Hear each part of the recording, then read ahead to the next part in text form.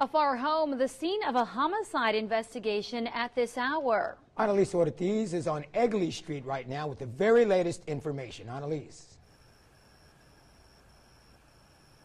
Well, Marcy and Eddie, it's a much quieter scene out here on the 400 block of Egley in Pharr. But about 5 p.m. today, police were here investigating after they found a man dead.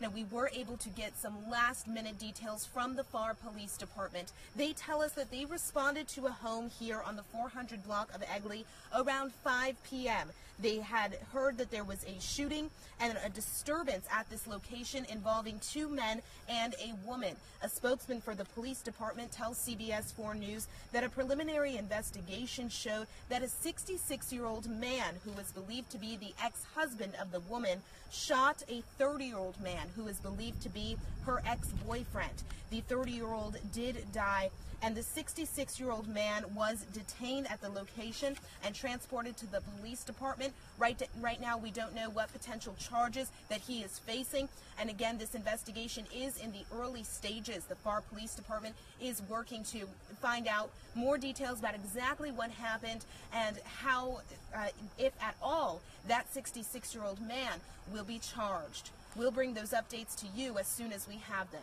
Live in Pharr, Annalise Ortiz, CBS 4 News and ValleyCentral.com.